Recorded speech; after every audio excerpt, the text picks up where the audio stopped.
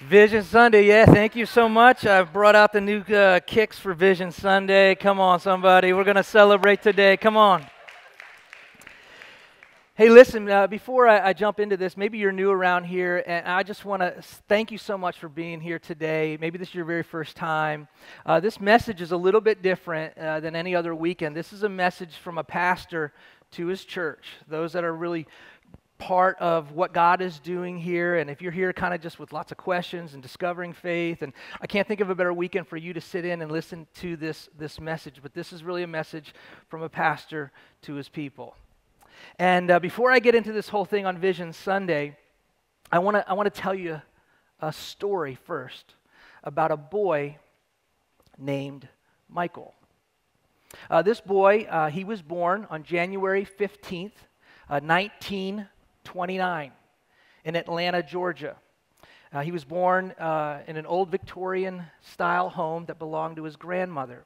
The house was located on Auburn Avenue. He was the second of three children. His parents originally named him Michael, but later, after his own father. But later, his own father changed not only his son's name, but his name as well. The boy was the son of a preacher. His father was a preacher. His grandfather was a preacher. His great-grandfather was a preacher. So he grew up in a godly home filled with love and support. And he also grew up at that time period in an era of deep racial discrimination and segregation. And he encountered racism at a very, very early age. When he was only 6 years old, he had a buddy that he played with, and he was a little white kid. And almost every day they'd play together all summer long. That little white boy didn't live in his neighborhood. His dad owned a store across the street, so he'd go to work with his dad every day, and he'd end up playing with his buddy. And they played together all summer long, and they became really good friends. But summer ended, and it was time to go back to school. And this little boy couldn't go to school with his white friend because his white friend went to a white-only school. In fact, this little boy had to go to a black-only school. And it really broke his heart.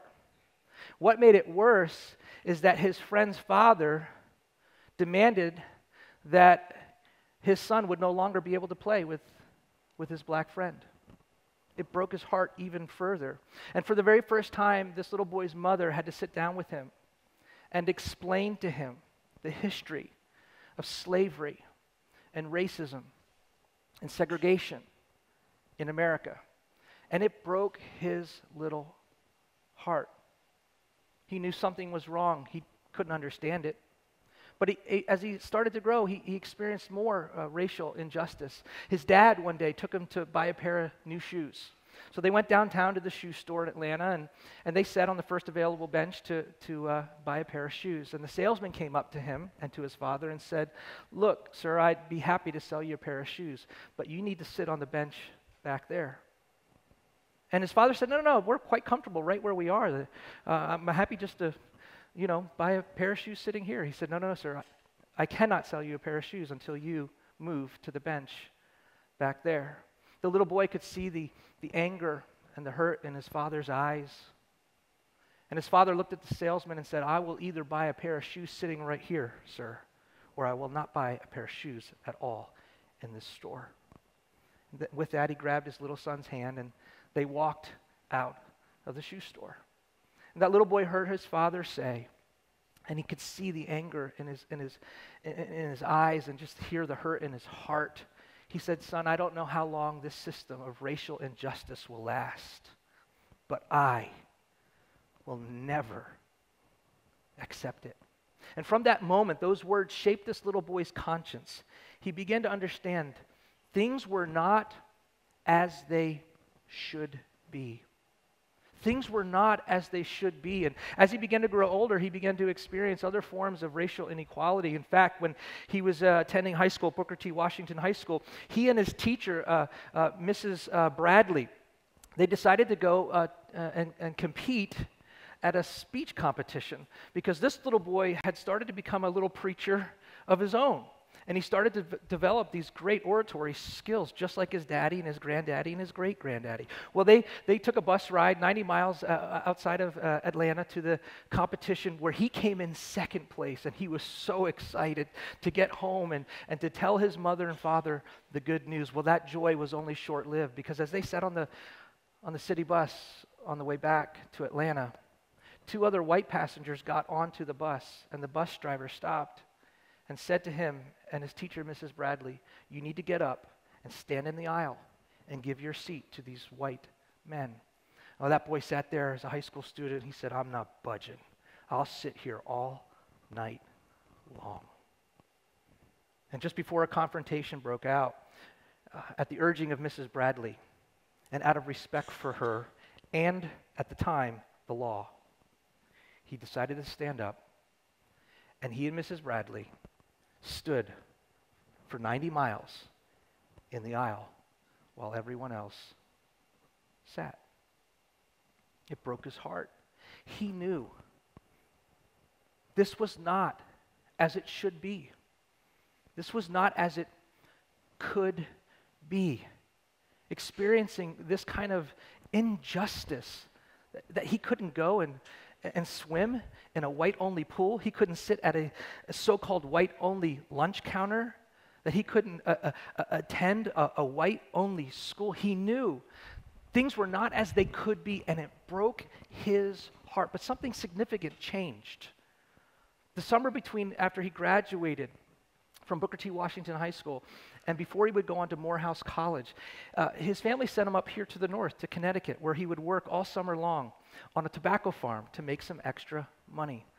And when he was here in the north, he had witnessed for the first time how things could be, how things should be. He joined a church up in Connecticut, and for the first time, he worshiped right alongside white people. They loved him, and they accepted him. He preached in that church all summer long. It was the first time he said, it was something shifted inside of his spirit as to what could be, what should be.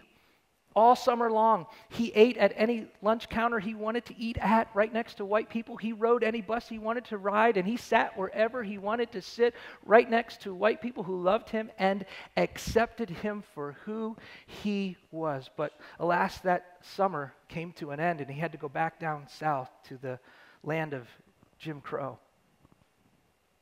And once again, it broke his heart. But while he was in college, he began to find some other people there that were very serious about racial equality for all. He remembered as a boy when he first learned that he couldn't attend that white school with his white friend. He said he made a decision in his heart that from that moment on, he was going to hate all the white people. But his father, he remembered, sat him down. He said, "Son, no. As followers of Jesus, we are to hate no man. We're to love everyone, even our enemies." And so as he was in college and he was wrestling with this, and he heard a lot of hate speech and vitriol from his other friends, but he was convinced while he was in college that the only way to change the system was not with hate, because hate could not defeat hate. Only love could defeat hate. And he made a decision that the only way to change the system was through love, because hate was just too heavy a burden to carry. And he knew that it would only be through nonviolent protests, civil protests, that things could truly change. And his message, he began to speak up and stand up for things that he couldn't sit idly by and watch this injustice. And people began to hear his message, and it became very attractive, and he started to build quite a following. And he appealed especially to those in the north that were white, and those especially that were followers of Jesus, Christians. He also began to appeal to the American ideals and values of liberty and justice, freedom for all. In fact, he and many, many others began the civil rights movement They recognized him as their leader, and it all culminated on a march that led to Washington, where 250,000 people showed up to hear him speak. And he spoke the words of a man with a broken heart. And this is what he had to say.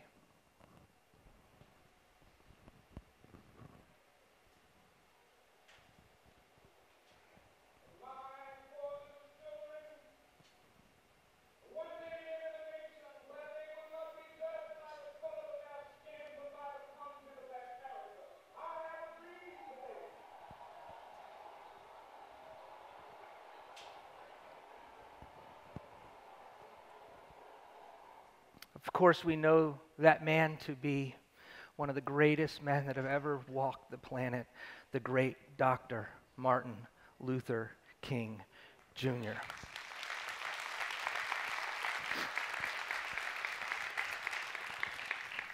He would go on and lead the civil rights movement, and for his work, he would be awarded the Nobel Peace Prize. He was so committed to eradicating racial discrimination that he was willing to give his life for it, and he did. For on April 4th, 1968, he was assassinated in Memphis, Tennessee. Dr. King, if he were alive today, would be 91 years old, had his life not been cut short. But he lived every day of his life to the full because he was a man of vision. You say, what is a vision? Where does it come from? Vision is born in the soul of a man or a woman or a child who is consumed with a tension between what is and what could be. Vision for Dr. King was this burden for racial equality, that his children wouldn't have to grow up in a world that would judge them by the color of their skin, but by the content of their character. You see, vision, it forms in the heart of those who are dissatisfied with the status quo.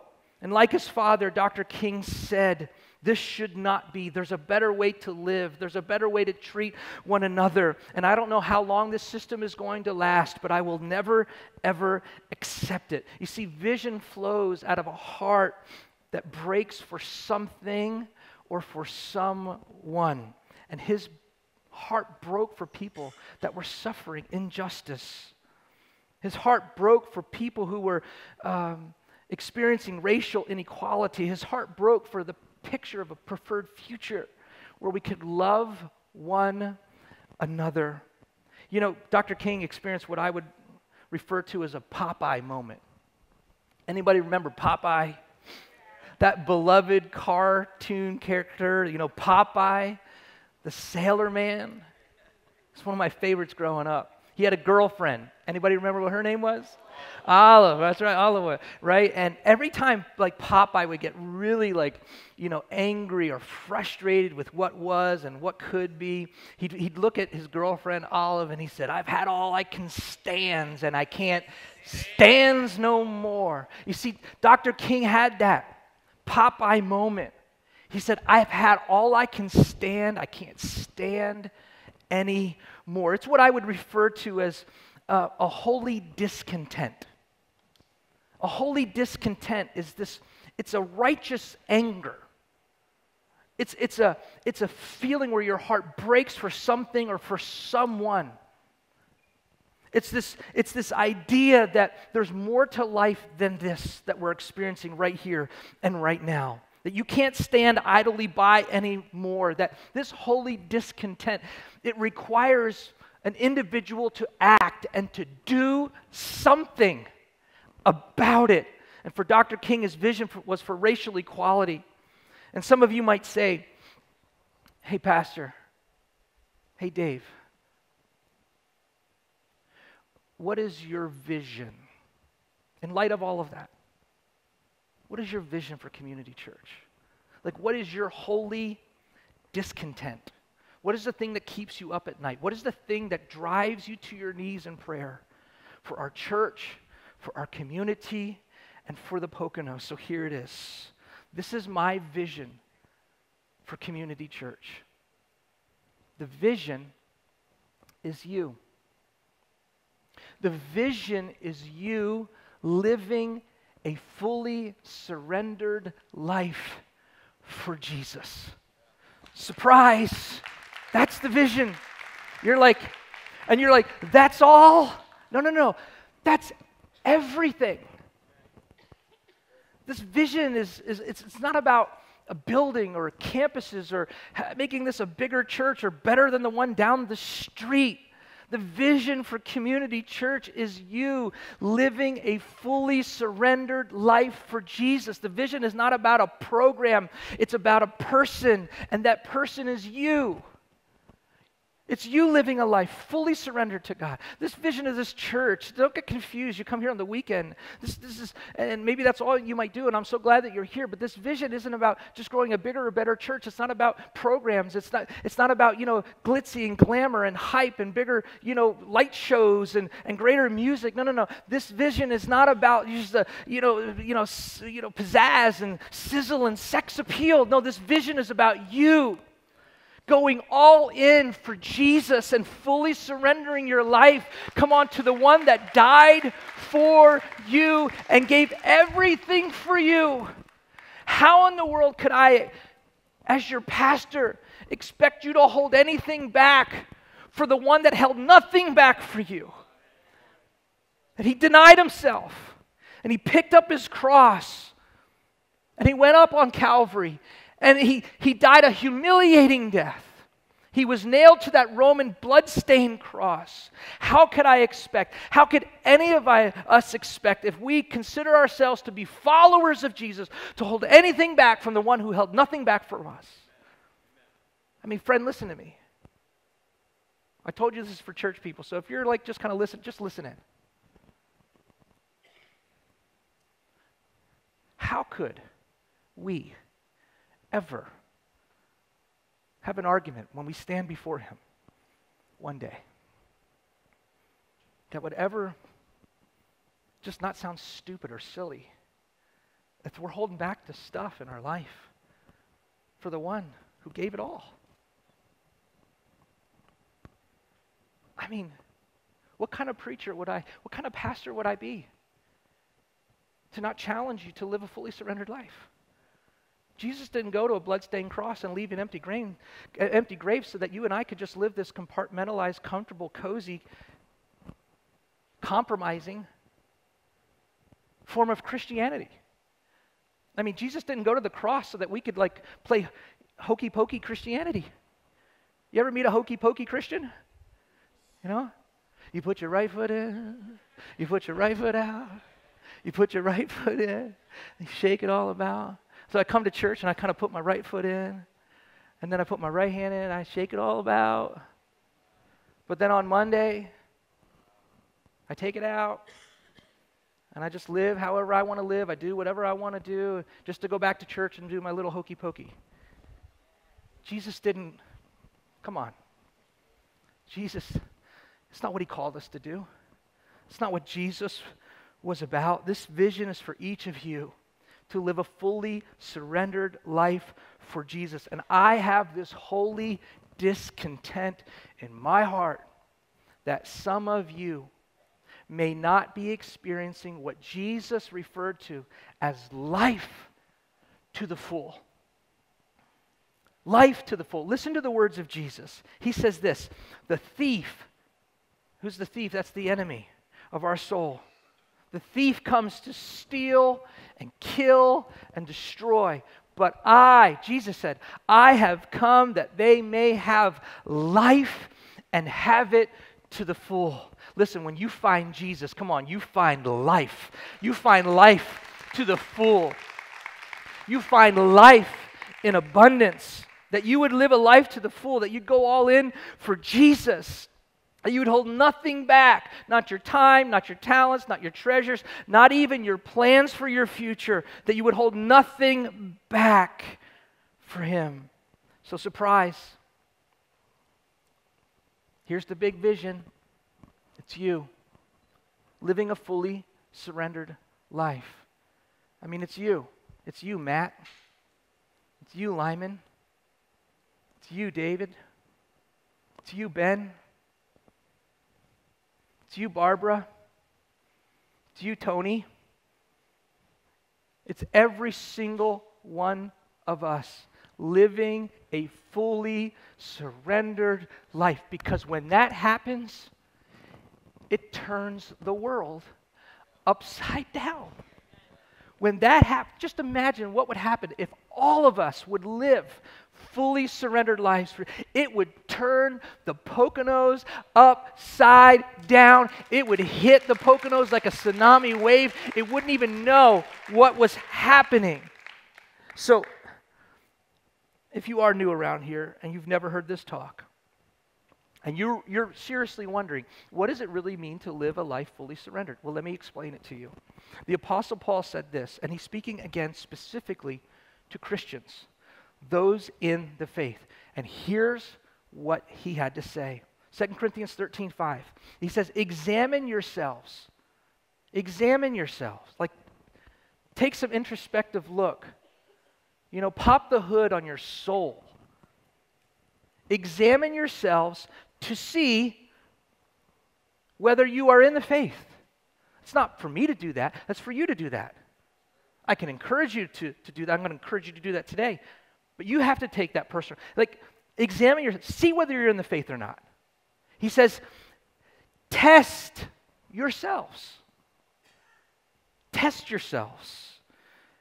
So, if it's critical that we should test ourselves, and that, by the way, Jesus set the vision in the Great Commission. You remember that. He says, go therefore and make disciples, right?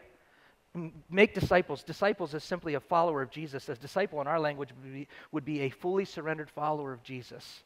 So if that's the vision, we don't get to set the vision. Jesus already set the vision. Go make disciples. Teach them to obey everything I've commanded you. Baptize them in the name of the Father, Son, and the Holy Spirit, right? And don't worry, I got this. I'll be with you. Even to the very end of it. Remember, that's what he said. So now test yourselves. If that is true, that we're to test ourselves, if that is true, that our vision that's given to us by our Savior is to go and make disciples, how can we know if we are one or not? Well, I'm going to give you a little way to take a test. So if you're taking notes, here it is, 4-part test. Test number 1. Here's how you know if you're a fully surrendered follower of Jesus or not. Number 1, are you following Jesus? Jesus shows up on the side of a lake one day, and these guys are out there fishing, and he called out to them. He says, come, follow me. I will show you how to fish for people. And they left their nets at once, and they followed him. Jesus invites all of us to live our life in a new direction. So my question for you is today, are you getting closer to Jesus today than you were yesterday, or are you getting farther away from him? He invites you to follow him. Jesus doesn't promise to fix your problems. He simply invites you to live your life in a new direction. And we know, we've been talking about this, that your direction determines your destination. Listen, gang, everybody ends up somewhere. But very few people end up somewhere on purpose. And Jesus simply invites you, come, follow me. Live your life in a new direction. He's not saying to you to live a life of perfection. He's saying live a life in a new direction. Come follow him. Are you following him? Number 2, are you doing the things that he did? That's the second part of the test. Not only are you following him, but are you doing the things that he did? Ooh, begs the question, what did Jesus do? Well, first of all, he was a man of the word. He read the Bible. He was a man of the word. Remember, we talked about this a few weeks ago. Jesus had told a story trying to kind of hit this point home. To read the Bible, to live your life according to the Word of God. He talked about 2 guys. They both built houses. One built his house on a sinking sand, and when the storms came, the house fell flat. The other guy, he built his house on a rock, a firm foundation. When the storms of life came, the house stood firm. What is the rock? What is the foundation? It's the Word of God. So you can't know the Word of God unless you read the Word of God, or you can listen. This year in my Bible study, instead of reading it, I'm sitting in front of it, and it reads it for me on my YouVersion app. Faith comes by hearing, and hearing the Word of God, and I listen to that, and it washes over my heart and my soul. Listen to the Word of God. Read the Word of God. That's what Jesus did. Listen, the will of God is found in the Word of God. So don't tell me you don't know what the will of God is for your life if you're not reading the Word. So you read the Word. The second thing that Jesus did, he was a man of prayer. He was a man of prayer. Everything he did was empowered by prayer. And if we want to be doing the things that he did, we have to be people of prayer. Are you a man of prayer? Are you a woman of prayer?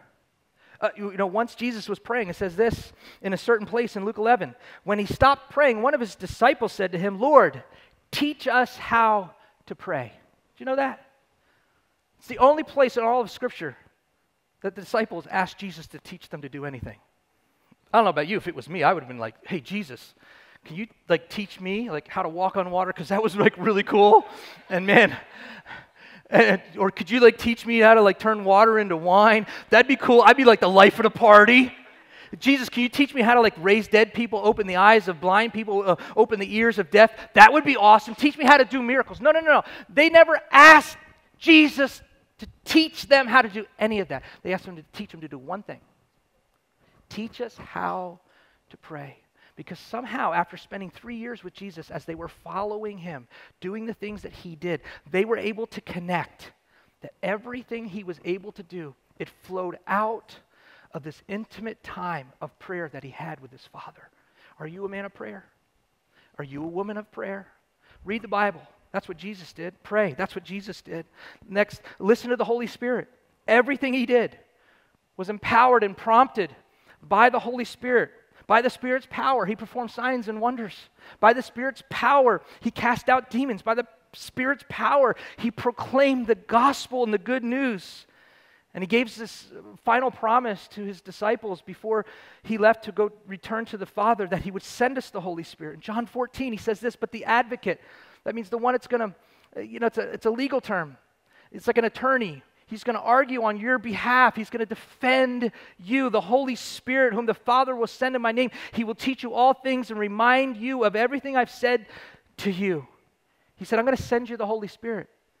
The Holy Spirit's going to come and he's going to speak to you through promptings and whispers and urges. And as you listen and as you obey those promptings, you'll just be doing what I did. So, are you following Jesus? Are you doing the things that he did? Number 3, are you becoming like him? That's the third test. Are you becoming more like Jesus? Here's what Jesus said. A disciple is no greater than his teacher, but everyone, when fully trained, will be like his teacher. What he's saying is, here's how we can know we're really living a life of full surrender. We're just becoming more like our teacher. We're becoming more like Jesus every single day. We're becoming more loving, more kind, more patient, more forgiving. So are you becoming more? Look at your life. Are you following him? Test number 2, are you doing the things that he did? Number 3, are you becoming more like him? And here's the fourth and final test, and this is the doozy. This is the big one. Are you surrendering all to him? Are you surrendering all to him? Don't take my word for it. Listen to the words of Jesus. I just want to let them speak for themselves. He said this in Luke 9. Then he said to them all, whoever wants to be my disciple must deny themselves and take up their cross daily and follow me. Then he said in verse 24, for whoever wants to save their life will lose it. But whoever loses their life for me will save it. What good is it for someone to gain the whole world and yet lose or forfeit their very soul? He goes on, he says this in Luke 14. In the same way, those of you who do not give up everything you have cannot be my disciple. Those are not my words. Those are the words of Jesus. Anyone who's not willing to live a life of full surrender cannot be my disciple. And gang, that's heavy. And I can feel it in the room. And that's why in this final test, we have to ask ourselves, what does it really mean to deny myself? What does it really mean to give up everything? And here's how, we talk about that idea of denying ourselves or living lives of full surrender. We're not really living a life of full surrender if we hold on to 4 things. Here they are. My time, my talents, my treasures, and my plans. If I hold on to those things, if I hold on to my time, then I can't let the Holy Spirit guide me day by day, moment by moment, saying, this is the way, walk in it. If I hold on to my talent, it means I get just to pick and choose who am I going to serve and when I'm going to serve them. I get to pick and choose what my gifts are going to be. And instead of God, he no longer becomes the potter, and I'm no longer the clay. If I hold on to my treasures, I could do all these other things. I could read my Bible, I could pray, I could listen to the promptings of the Holy Spirit, I could join a group, I could join a serve team, and I could do all these wonderful things. I could even invite other people to come to church. I could do all these great things. But if I hold on to that one thing, my treasures, I become like the rich young ruler who came with the same argument to Jesus, and Jesus said, go sell all your possessions and follow me, because he knew it was the one thing he was not willing to surrender. And one of the most heartbreaking scriptures in all the Word is with that, the rich young ruler, he turned away and he left. And it changed his destiny forever. See, if I hold on to my treasures, I decide not to live a life of full surrender. And I put my effort into amassing more worldly wealth, which only moth and rust will eventually decay, and it will all burn up, instead of laying up treasures in heaven, which is true spiritual wealth, Scripture says. So listen, friend. Are you holding on? Is there something that you've got a white-knuckle grip on? Your time, your talent, your treasures, even your plans?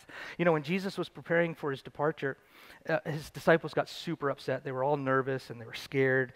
They didn't know what they were going to do without him. And they literally said, how can we know the way? It was in John 14. How can we know the way? Like, what's the right direction? What's the right path? It's been a recurring theme. I hope we all understand what the Holy Spirit's speaking to us as a church. How can we know the way? And Jesus said this, I am the way. I'm the truth. I'm the life. And I'm fully convinced in my spirit, as I study Scripture, that when Jesus said, I'm the way, he's saying, look, just follow me. Live your life in a new direction. Do the things that I did. Become more like me. Deny yourself and live a life of full surrender. And I will get you where you need to be. Everybody ends up somewhere, but very few people end up somewhere on purpose. Now, for me, I'm more of a visual learner, so just to help drive this home, and we'll wrap it up. Would you go ahead and just grab your vision card? You should have received it on your way, and it looks like this. Go ahead and just grab it. Wave it at me in the air like you just don't care when you got it. Okay. Thanks, guys. All right. Now, the vision of Community Church is everyone living a life of full surrender. More fully surrendered folks around here. And the vision has kind of two parts to it. It's got the personal part on the left-hand side and then the church part. And so for the personal part, I just walked all that through with you. Make a decision to follow Christ, to drop everything, come to the moment of the cross and say, okay, I give up. I'm tired of doing it my way. I'm tired of living my own direction. I'm doing my own thing. I'm going to do a 180. I was going this way, and this is what I used to think about you, God, and I was doing my own thing, and I'm going to do a 180. Okay, I'm going to follow you. Come, follow me. Now, next is decision then to be water baptized. Jesus said, baptize them in the name of the Father and Son. Make disciples, baptize them. And you look at the pattern of Scripture. Every time someone, as an adult, made a decision to become a follower of Jesus Christ, immediately they were baptized. And then it says, read. That's to read the Word of God. We call these soap journals. You write down a Scripture, you make an observation, you say, how can I apply this to my life? And you say a little prayer. And you do that every day. It takes 10 minutes. It'll be a game changer. Nothing will help you become more like Jesus than when you read his Bible, you keep an account, a record of it through a little soap journal, and you pray every day. And you learn how to pray. And then we call this 7 seconds. 7 seconds comes out of a story I told about listening to the promptings of the Holy Spirit. And I told this story about how the Spirit had prompted me to go into a store, and I didn't know why, and I decided not to. And then all of a sudden, I talked myself out of it, like in 7 seconds. And as I walked by, this girl came out. She'd been part of our church. And I knew I was supposed to go in there. I didn't go in there. I let the enemy talk me out of it. And she ended up coming out of the store to see me, and I had an opportunity to minister to her that day. So listening to the promptings of the Holy Spirit. This is what it means to be fully surrendered. Now, on the church side of things, we try to partner together to help us, as they did in the book of Acts chapter 2.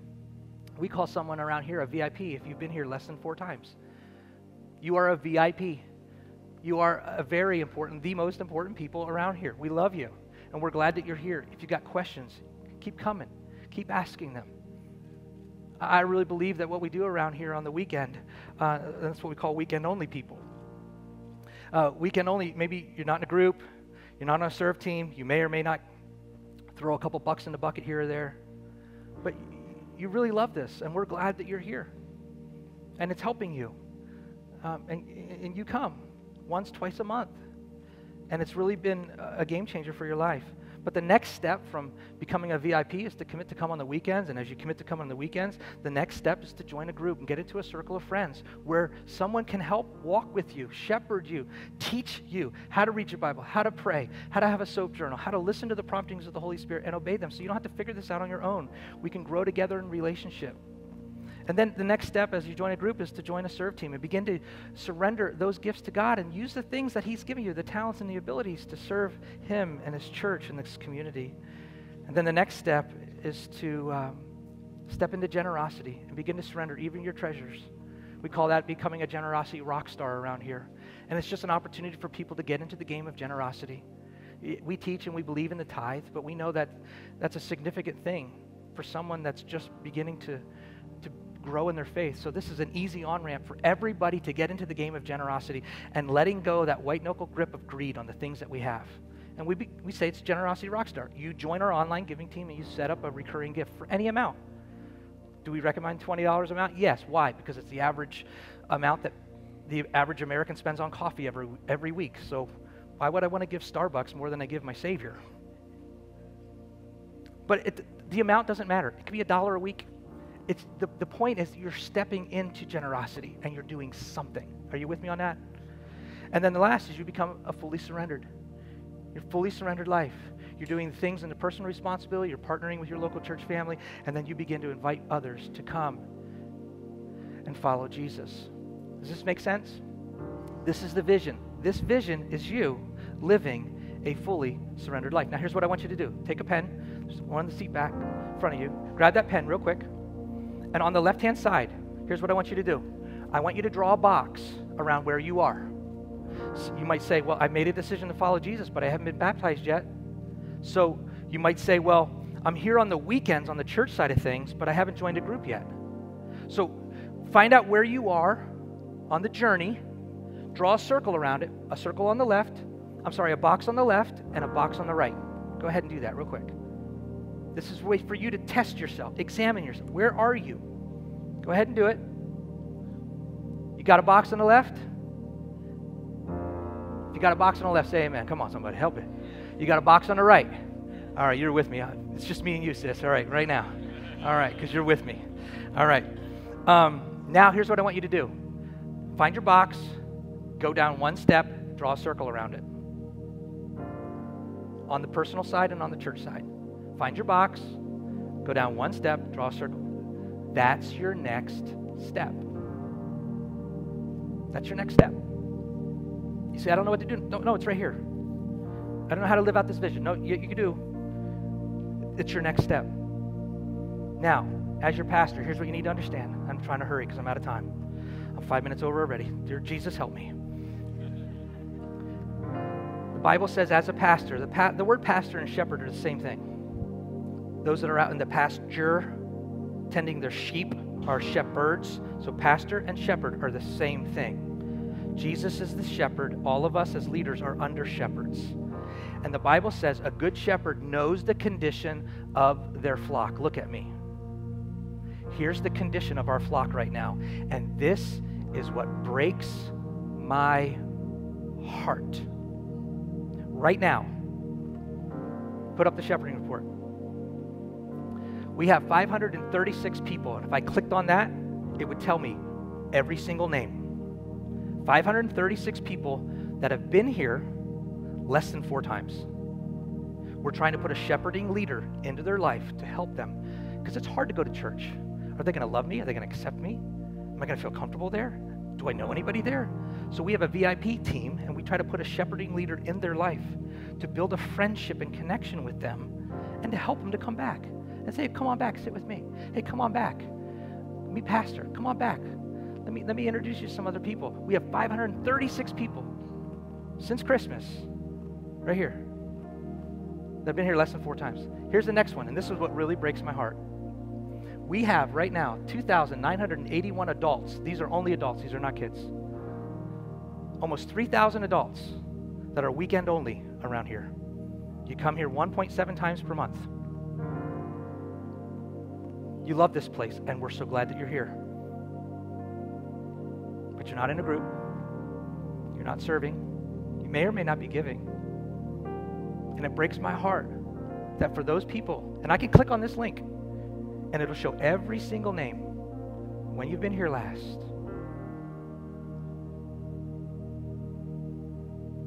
And my heart breaks for you because you are not experiencing what Jesus has said to living life to the full. And then we have over here, we have 352 people that are in a group, but they're not yet taken a next step to start to serve around here. They come on the weekends, they love it, they're in a group, they're in a circle of friends, finding community, being known and loved, but yet, they're not serving around here. It's a consumer form of Christianity, not a contributor. We need to help you take that next step. That's your next step today. Then we have 226 people. They're on a serve team, but they're not in a group. So we got to back them up one step and put them in the group.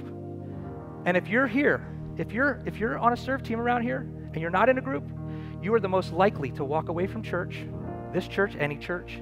Because here's the deal. If you're only in a serve team around here, here's what you think. They only call me when they need me to do something around here. I feel used and abused by the church. No. It's because you've chosen, for one reason or another, not to be in a group. Because that is where we have care. That is where we have support. That's where we're known and loved. That's where we grow in our faith. And nobody's calling you just to show up. People are calling you, how are you? We miss you. We love you. How's your marriage? How's the job? So you got to get those 226 people. We got to get you in a group. Or you may walk away from this church or the church. Because we don't want you to feel used and abused. There's no reason. Here's the other thing. We only have 16. This is the only one that's in green because we're doing pretty good there. We only have 16 people that show up on the weekend. They're serving in a group. They're part of a group. They're serving on a team. But we only have 16 people that have yet to step into generosity. It's great. Got to keep working on that, but it's great. And last of all, here's what breaks my heart. I've been doing this for 17 years. I've poured my life into this place. I preach my guts out. I'd lead like crazy. And after 17 years of ministry, we only have 316 fully surrendered followers of Jesus. That, my friend, breaks this preacher's heart.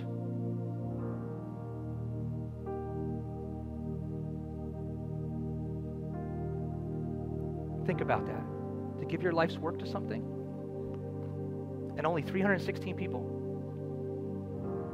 have made a decision to live a fully surrendered life. So what are we going to do about it?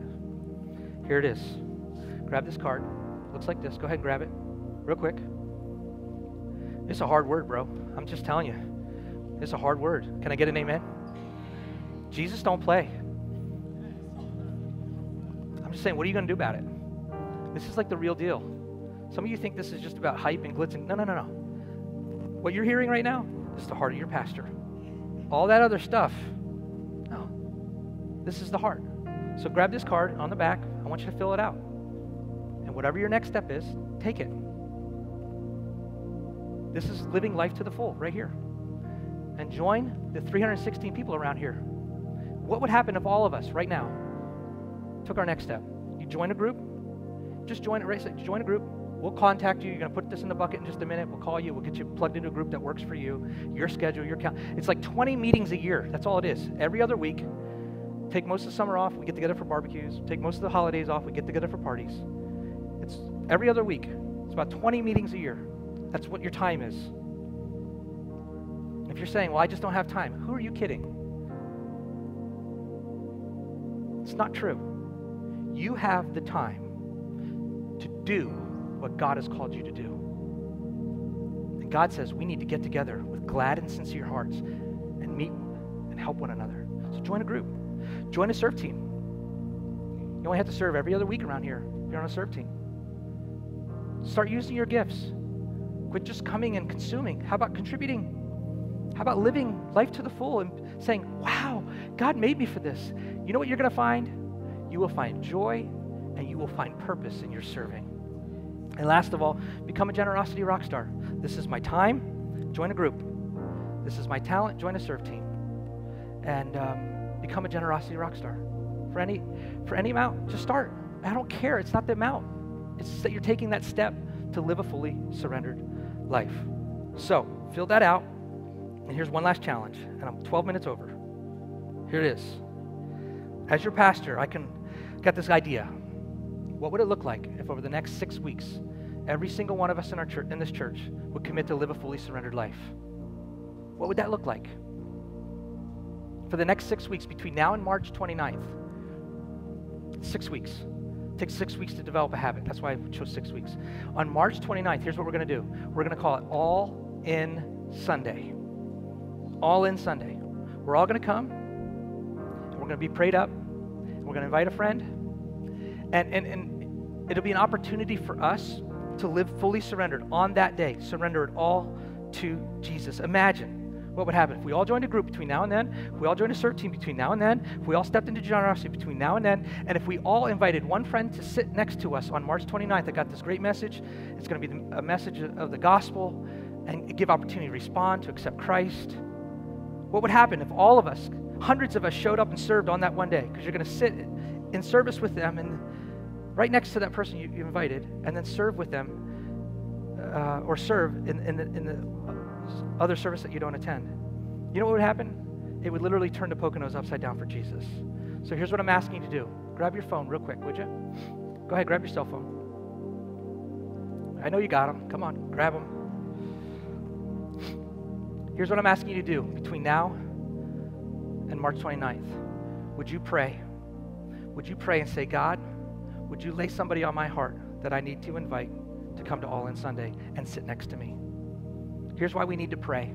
Instead of just go out and start inviting everybody. We need to pray because God is already working behind the scenes in other people's lives that you have no idea about. And He will direct you to who you should invite. I mean, it could, and this is a dangerous prayer, by the way, because the people that ended up sitting next to Jesus, prostitutes, guy named Judas that turned on him, but he also sat next to Mary and Martha, good people. He sat next to a tax collector, not so good, but God changed his life. And we need to pray, because if we don't pray, we might miss a universe of miracles, because God's already been working behind the scenes and He controls everything and everyone. And it might be you need to pray and invite somebody that hurt you. Maybe you need to pray because God's going to put someone in your heart that used to be around here that's not around here anymore and they left. I don't know, they got hurt. I don't know why. Maybe you need to pray for somebody who's on the job with you, and right now you don't even want them to know you go to church here. Maybe you need to pray for it's a neighbor, somebody in school. Pray.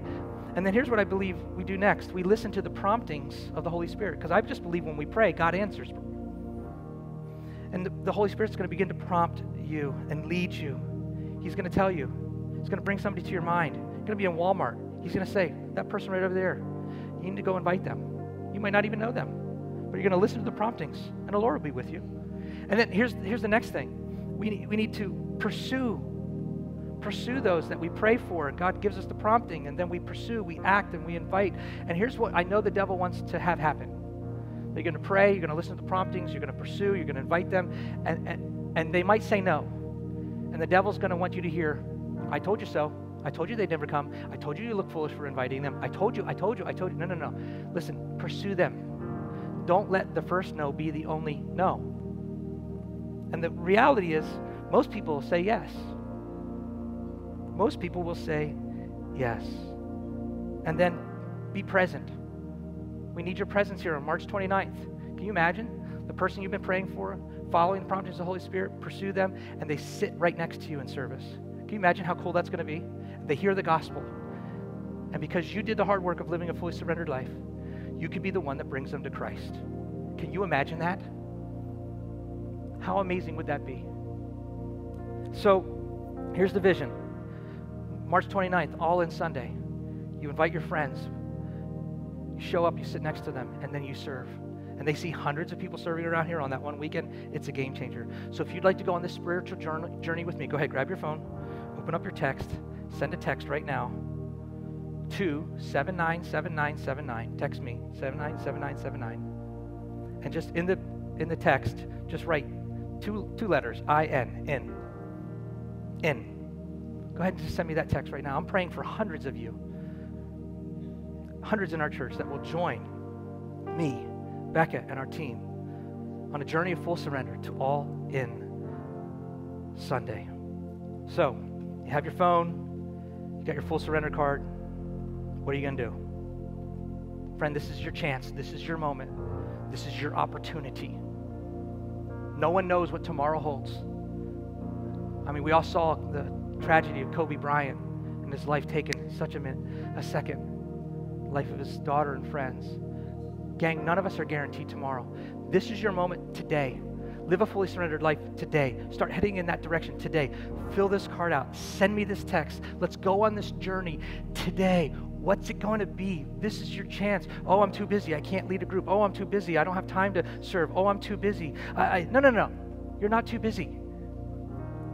The truth of the matter is, you have the time to do what God has called you to do. Oh, I'm too tired. Oh, I'm too old. No. The truth of the matter is that you have the Spirit of God, His Holy Spirit, living on the inside of you, and He will give you the power to do what He's called you to do. So what are you going to do? Stop worrying about the future. Live for the moment today. Step into this fully surrendered life. Start obeying the voice of God. Guys, this is our shot. This is your shot. It's your chance, your opportunity. Step into it. Because one step in the right direction might just be the biggest step you'll ever take. Let's pray.